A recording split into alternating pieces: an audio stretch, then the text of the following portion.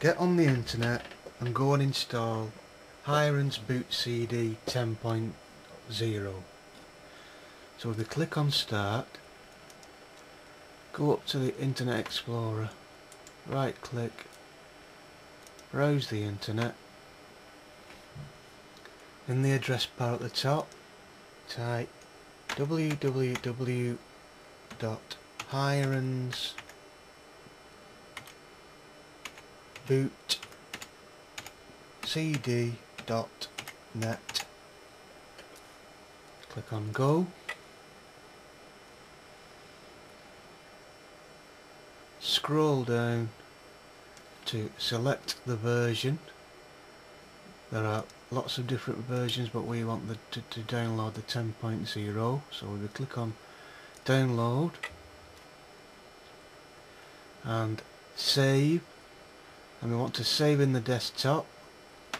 The file name, will leave it as it is and just click save. We can now close down this window while that's happening, and this will take a while, so I'll get back in a second when the file is downloaded. And we're now coming to the end of the download. We'll close this, and this is the file that we've just downloaded, so we right click on that and open it up. You can see all the files in here. What we need to do is go to here where it says extract all, and this wizard will appear, so click next. Just leave everything as it is, click next, and this will extract the files. If you haven't got one of these extraction wizards, you'll have to use something called WinZip, which is free from the internet, or at least you can get a trial. I'll leave this tick in the show extracted files and click finish. And what we need to do now is insert a blank CD or DVD into the DVD writer. I'm doing that now. Push the drawer back in, and the file that we are interested in is this ISO file here. We want to burn this file to our DVD or CD. So what we do to do that is go up to the Burn CDCC icon and right click and open it and click on Run, and click on the auto eject to get shut of that, and we need to browse for this file here. So we browse, and we're already in Hiren's Boot CD folder, and we can see that it's here, so we highlight that by left clicking on our mouse button, and the file name is here, the ISO file is there, and we just click on open, and then we click on start, and the CD goes in and out on its own for some reason. I don't know why that's come up, but just click on OK, and our DVD writer is now writing the ISO file to our disk. So we wait for that to happen. And it looks like our disk is finished, so we just eject it and we need to take this now ready for our other computer that isn't working. So we close everything down,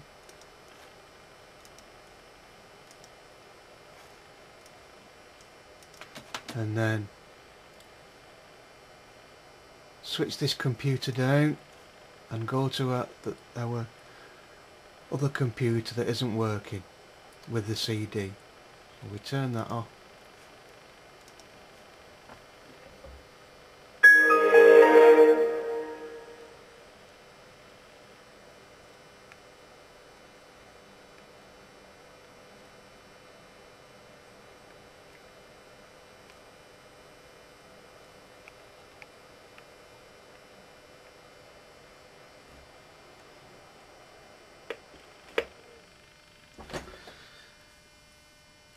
So I'm now at our broken computer, and what we need to do now is start the computer up.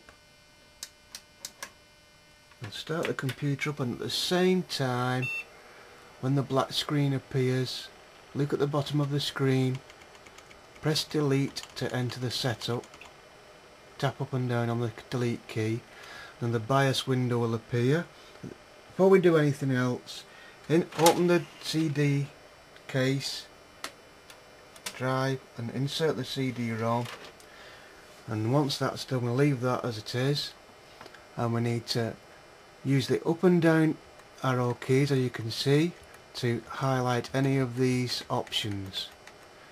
Now we are interested in the advanced BIOS features, and then we press enter, and then we need to use the up and down arrow keys again to find the first boot device, and we need to change this to the CD-ROM, and we do this by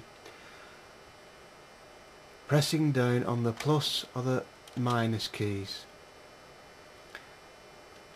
So we find the CD-ROM, and now we have found the CD-ROM, we use the up and down arrows to go to the second boot device, and we'll make that the hard drive.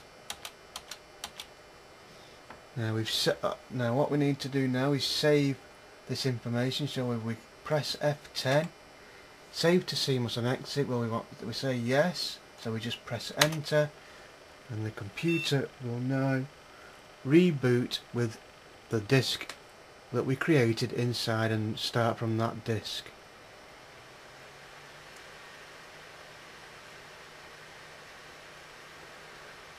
Now we've got a menu that's appeared from the Hiren's boot CD, and we use the up and down arrow keys to choose which one we want. We are interested in the Start Mini Windows XP. Once we've highlighted that, we press enter,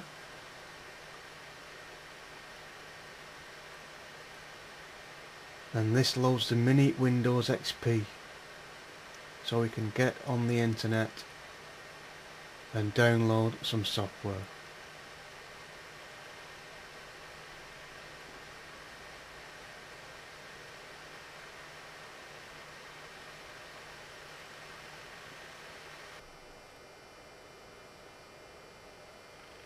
And there we have it. So next we click on network, and right click on network and open. This detects all our network settings, and we can get on the internet.